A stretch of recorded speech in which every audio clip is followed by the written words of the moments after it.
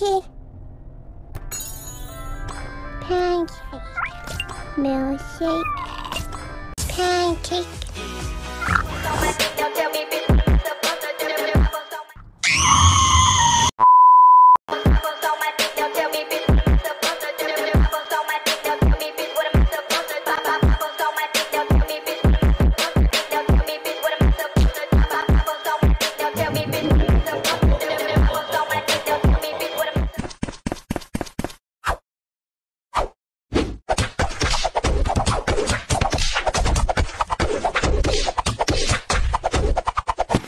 Games like Toramonline needs utility characters because without it, earning spina can be a hassle. You are presented with two options. One is either you waste more slots on utility characters or make a single 8-in-1 utility character. One will you choose? Isn't that fascinating? Well, I think the answer is quite clear. Choosing 8-in-1 character will be logical, right? Since reset event is here, making it a very easy process. This is our ultimate 8-in-1 character. You need a retired character, the one that is gathering dust and you haven't played since the making. You need that character for the reset event.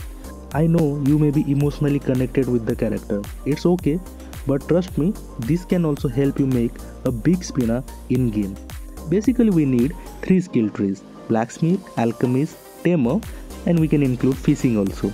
Utility characters don't play in the game or do not fight, but rather they help outside the battle. We can process materials, refine equips, create equipments as well as customize equipment. As you can see, I have a very high blacksmith proficiency as well as high level. This will help us in statting. Same goes with alchemy panel. We can process material, synthesize items, synthesize equipment as well as save color equips now. I also have a very high proficiency, but you need around 150 for lock 4 only. Let us look at the skills now.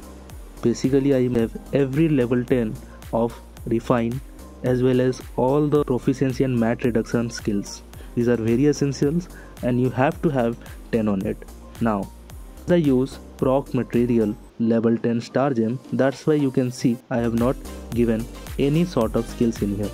If you want, you can allot, or else you don't need to allot at all. I have also taken every alchemy skill that is available in game.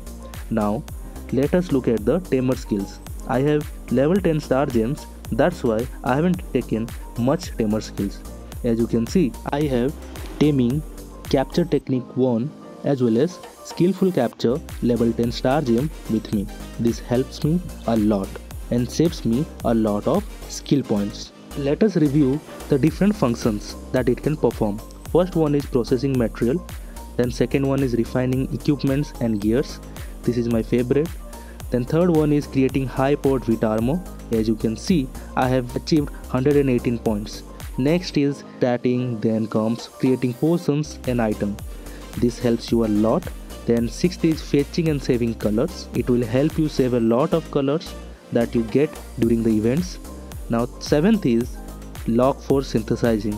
It is an essential task and every beginner must have it. And last one is catching pets. It is my favorite task as you can catch a lot of good pets and have it at your house. Now the bonus part, that is catching fishes.